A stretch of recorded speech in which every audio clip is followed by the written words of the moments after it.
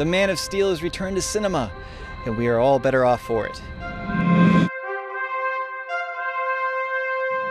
John Airy here with AintItCool.com, talking today about the latest Superman film, Man of Steel. This is directed by Zack Snyder, and he does something marvelous with this movie. He updates the iconography of the tale of Superman, creates his own unique vision of the character. Sure, we've seen Superman on the big screen and little screen, we've seen him in comic form, but here the story has been updated to make it a little bit more modern, and the relationships between Superman and Lois Lane, his parents, his family back on Krypton, well, all of those relationships have been slightly altered to create a new mythos of the character. He'll be an outcast.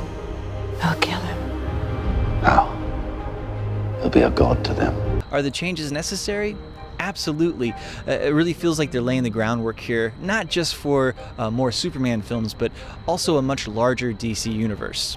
My favorite things about the film, one, the action, like the last third of the movie is non-stop, and we're not talking action people getting punched and beat up and a few explosions. We're talking apocalyptic action. We see Metropolis decimated, millions, well, maybe a million, I don't know. A lot of people probably died in the last few scenes of this film. I mean, it is action beyond proportion.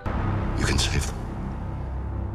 You can save all of them. Also, the casting of this film, it's spot on. Henry Cavill is an excellent Superman. Amy Adams does a fantastic Lois Lane. Russell Crowe practically steals every scene that he appears in as Jor-El. But the true star of this movie is Michael Shannon. I have a duty to my people, and I will not allow anyone to prevent me from carrying it out. It's just a pleasure to watch him get beat up by the Man of Steel. Also, I love the technical design of this film. The technology that's on display here is just beautiful. Krypton, I didn't want to leave it, although we had to. I mean, Krypton, spoiler here, it doesn't survive, and seeing its rise and fall, it's just wonderful. Another thing I like, the Hans Zimmer score, it is just magnificent. It really sets the stage for the visual style. You're the answer to "Are we alone in the universe?" Can I just keep pretending I'm your son? You are my son.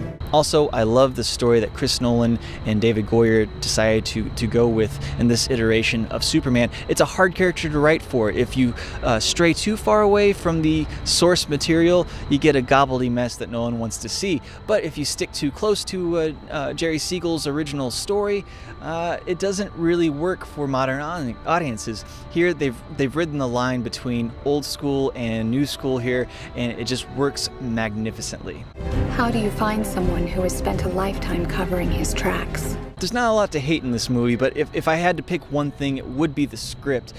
Certain plot points just seem like they keep popping up over and over again, like they're over-explained. There's a section where the Earth is being set up to become terraformed, and we have to be told by two different characters what terraforming is and how it's going to proceed.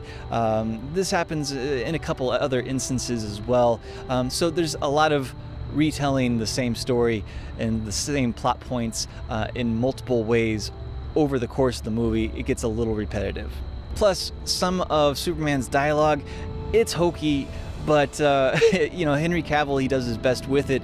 But man, if the visuals weren't as strong and the music wasn't as strong and the performances weren't as strong, Cavill, he'd look pretty silly saying some of the dialogue that's been written for him as Superman. So overall, I love Man of Steel.